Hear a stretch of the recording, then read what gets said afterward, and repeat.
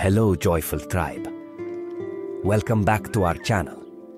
Today, we're going on an amazing journey to learn about a very special person. We're going to meet Muhammad ibn Musa Al-Khwarizmi, the brilliant mind who invented something called algebra. Get ready to travel back in time and discover how his incredible work helps us today. Yalla!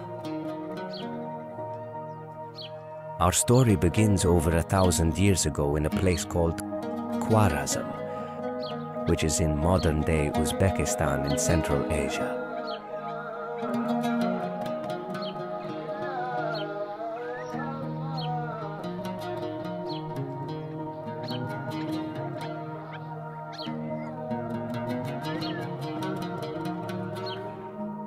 Muhammad was born around the year 780.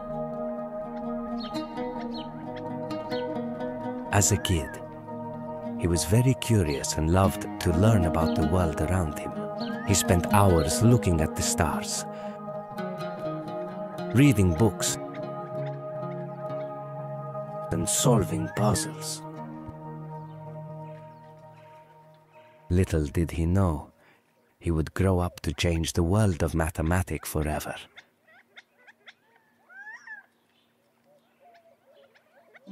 When he grew up, Al-Khwarizmi moved to the city of Baghdad.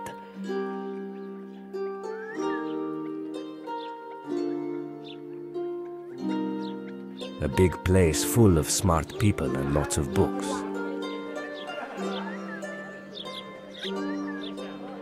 In Baghdad, he worked at a special place called the House of Wisdom. It was like a giant library where the smartest people from around the world came to learn and share ideas. Al-Khwarizmi studied many subjects,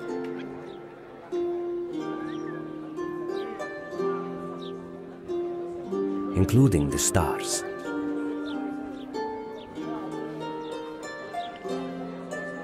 maps, and of course, mathematics. He loved finding new ways to solve problems.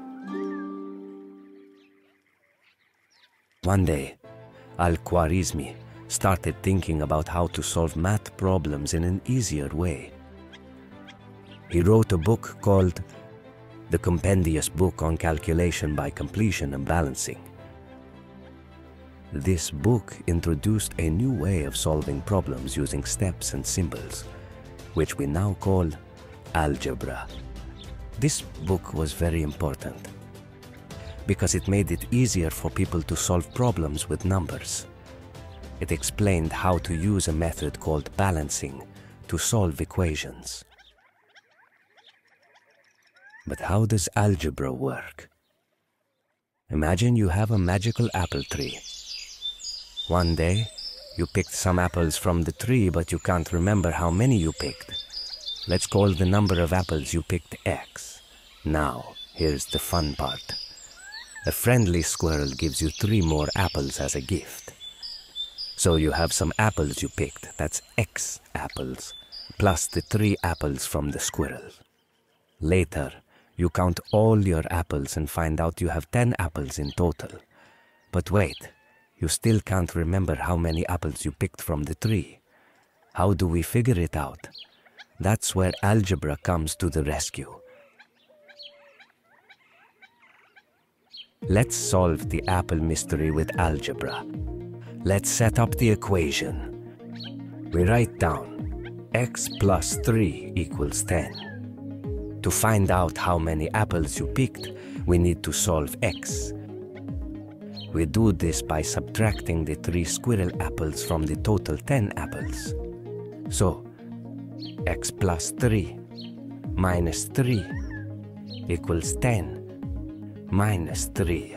So x equals 7. You picked 7 apples from the tree. So algebra is like a magical tool that helps us solve mysteries and find out unknown numbers.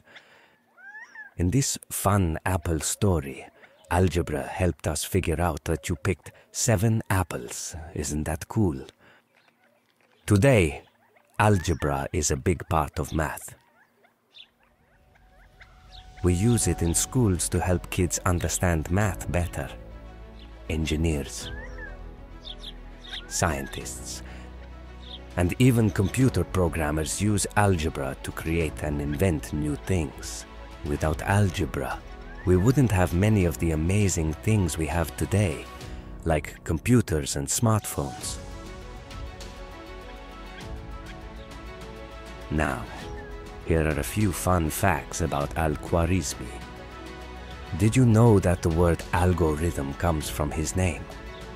An algorithm is a step-by-step way to solve a problem, just like in algebra. And did you know that Al-Khwarizmi's work also helped improve our understanding of geography? He wrote a book that included a detailed map of the known world at the time, which was used by explorers and scholars for many years.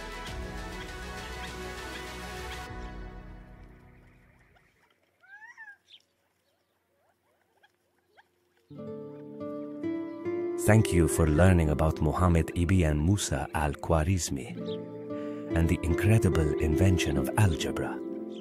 Remember, you can solve problems and discover amazing things, just like Al-Khwarizmi did.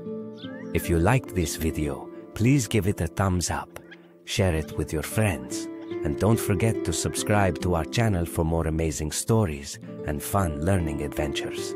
See you next time, Joyful Tribe. Keep exploring and learning new things. Masalam.